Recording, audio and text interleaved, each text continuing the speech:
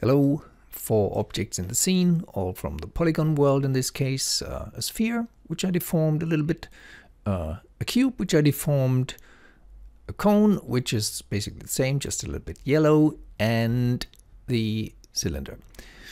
Okay, on the animation, that's the animation world. Here you have the Constrain menu. Let's put this to the side. Here, the top one is the parent constraint. Constraints always work like this. You pick the master first and then the slave, so to say. For example, if this is the master and you want that one to be the slave, you pick that selection sequence. Parent, nothing happens, but indeed something does happen. You see here a group, the cylinder parent constraint. The effect is that when you move the parent, the child or the slave moves with it like this.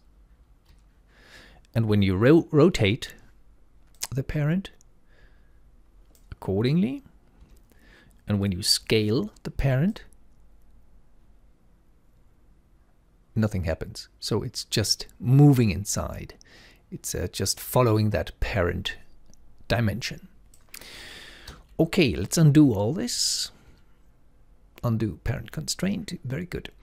Next thing is point constraint. Okay, let's select the master and then the point constraint object.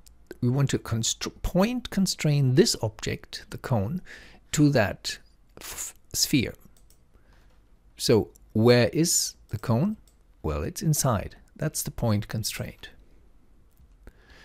If we do it the other way around, we select the cone first and then the X sphere and then point constrain it, then we have the sphere moving to the cone.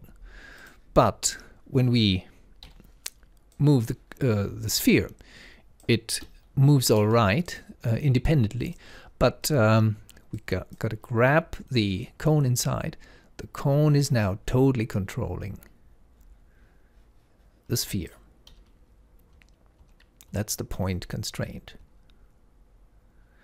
Let's undo this. Okay.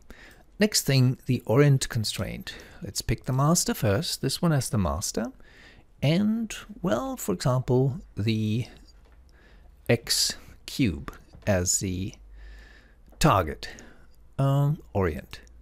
You see, it slightly changes its orientation, and the thing about the orientation is the following.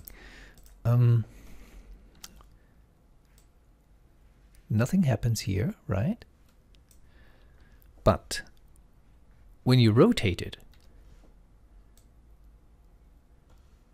the slave rotates accordingly.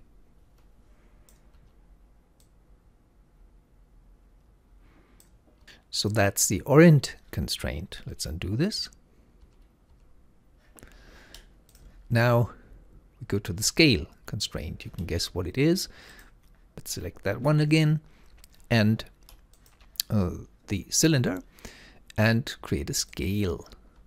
You see the cylinder gets much bigger now. And when we change the scale here, both will scale accordingly. If we change the rotation, nothing happens with the cylinder. So it's all about scale. That's the scale constraint. Next one, that's the last one we're gonna touch on in this tutorial, is the aim constraint. Select this one and, well, the cube again, aim constraint, and the cube changes its orientation. Why is that? Because it likes to aim the position, not the rotation, the position of the master.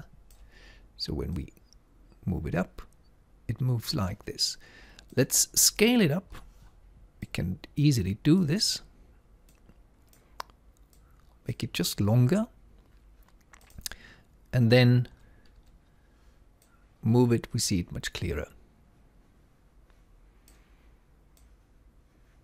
So that's parenting, pointing, orienting, scaling, and aiming. All the rest is more sophisticated and more on the component level, but this is the basics you need to know about constraining, and you need it basically all the time. Bye bye.